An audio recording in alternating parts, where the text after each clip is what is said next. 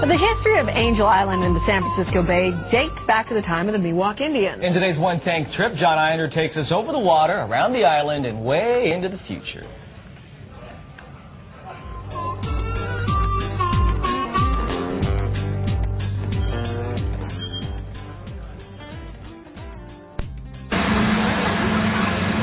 Half the fun of this getaway is just getting there. First, there's a 10-minute ferry ride from Tiburon across the channel to Angel Island. You'll see some spectacular views of the bay and the historic World War I buildings on the island. Once you land, you can walk around the island or rent a bike. But for even more fun, put on a helmet and step aboard your personal Segway. Even if you have never ridden this newest people mover, you'll catch on after a quick lesson. Now you're ready to join the tour guide and explore this island at a speedy 12 miles an hour. Oh, I love this. It's great having this. Not scary? Not scary at all. Become a natural at this.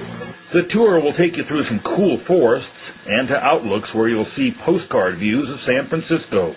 You'll also visit some of the historic old Army buildings on the island and see the gun emplacements that once protected the bay. Now, this Segway tour costs $65. You get about a 6-mile ride around the island. Take you about 2 hours. But what a way to see the island. It's been quite a challenge, to say the least.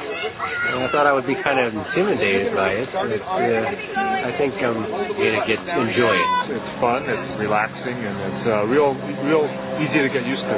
Steve Steinberg is the owner of this tour company and has just brought more than 24 Segways to this state park. We're going to go a lot farther than people would be able to walk in the same amount of time, and we're going to go down into some areas that the big tram doesn't fit down into also. About 125,000 tourists will visit Angel Island this summer. For those who see it on a Segway, the journey will surely be one they won't forget.